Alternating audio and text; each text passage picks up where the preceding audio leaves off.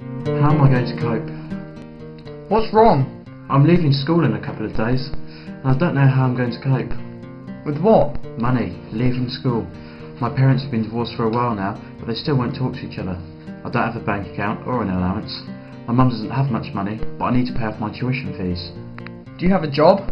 No, I've tried everything, but they either say that I'm too young or too inexperienced. The only jobs that are available are volunteer and don't pay. Come to Connections. My mum took me. They told me everything I needed to know about money. Like what? Could they get me a job or a CV? Like EMA, bank accounts and stuff.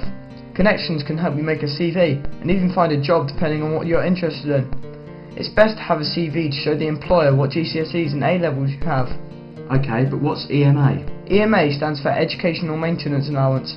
This means that you can get a certain amount of money each month from the government to help you stay in education. The amount of money you get will depend on your monthly household income. That sounds great. Can they help me with a bank account?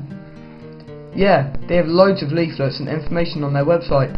There's information about how to set up your first bank account and how to go about it. What else can they help me with?